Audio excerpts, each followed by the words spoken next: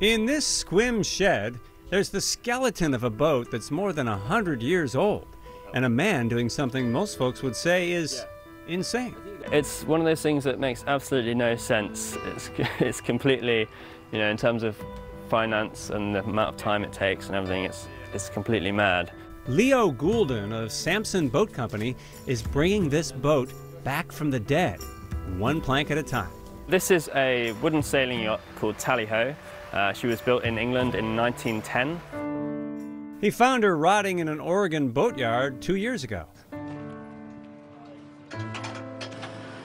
First time I'm coming aboard Tally-Ho. This boat actually won the Fastnet, the world's biggest ocean sailing race, back in 1927. Despite the decay, Leo believed he could restore her to her former glory. And there's one particular picture, a photograph of her from 1927 during this race that she won, and she's got this mountain of sail up, and she just looks really, really awe-inspiring. And I think that picture really sealed the deal for me. He bought her for $1, trucked her to Washington's Olympic Peninsula, found a crew of volunteers, and got to work. Then reality hit. I wildly underestimated the cost, of course, and the time frame. Leo's fundraising solution? He added cameras to his set of boat-building tools. Today, the Tally-Ho is the star of a YouTube reality show that has 114,000 subscribers. Amazingly and luckily, the videos I've been making and documenting this process with have attracted a lot of attention online. There is something about wooden boats, I think, that people love and are drawn to.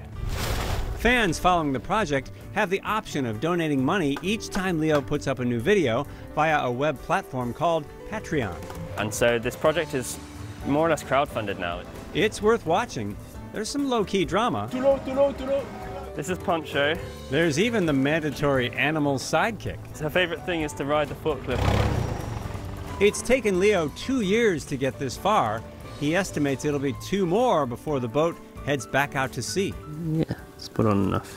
His goal? To race her in the Fastnet once again, and to bring the thousands of viewers helping him save the Tally-Ho along for the ride.